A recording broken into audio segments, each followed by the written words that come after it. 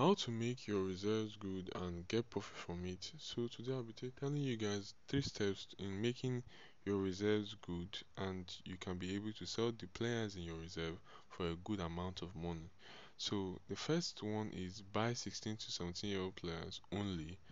Two, assign the best coach to take control of reserve matches. Three, bring back players who are doing well on loan. So the first one is buy 16 to 17-year-old players only. Do not buy 18 years old players. I think if you buy an 18-year-old player or 19-year-old player, I think the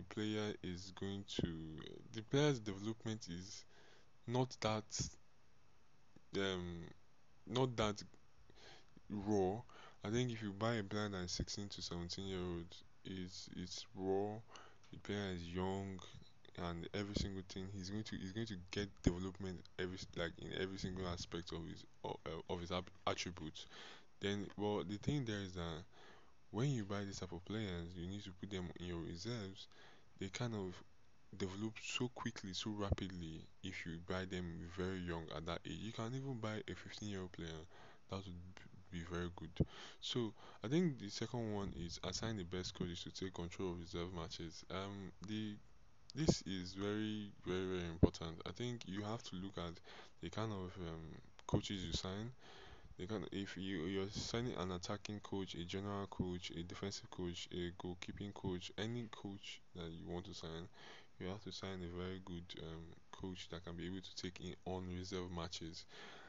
My advice to you is you should get an attacking coach that can be able to can be able to manage reserve matches. But you can still go for youth coaches. A youth coach. It will enhance your youth, you enhance them because they're young and they need someone who can be able to direct them in the best possible way. So I think that is really important. Then the third one is bring back players who are doing well on loan.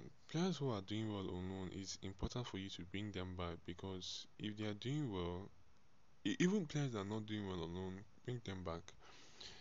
Players who are doing well on loan, if they are doing so well on loan, you have an option to leave them for the remainder of the year or bring them back. But I would advise if they are doing so well, you can bring them back. But let's just say 60% leave them on loan, then 40% bring them back. Why do I say it? I say it because I think if you're bringing a player back on loan who is doing well, I think when I mean bring them back on loan, I think I'm thinking of January, February. Like those are the months that you can be able to bring them back in the team because you have already taken some experience from their loan and 6 months or 7 months of loan is enough for some players to get the development they want. So you can bring them into your reserves and they are able to do so well. Then implement inaugurate them into in your first team. But bringing them back on loan is a good idea. But sometimes I do leave them on loan.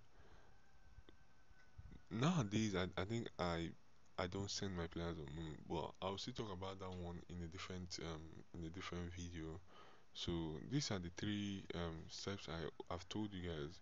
The first one is buy 16-year-olds, like 16 to 17-year-old only players. These are young players, players that can be able to be like they can come into your team easily.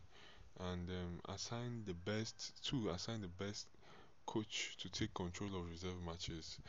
Really important. You can get in a youth coach or an attacking coach, someone who can be able to lead your young players into victories and win games. Then the third one is bring back players who are doing well on loan. Obviously, this is a choice. It's not something that I would tell you that you should do. But I'm just saying, if you want to do well in your reserve matches, you should bring players who are doing well because even players who are not doing well, you can be able to turn their year around when you bring them back. They can be able to start to perform in your team. So you should be thinking about that. That is how to make your reserves good and get profit from it.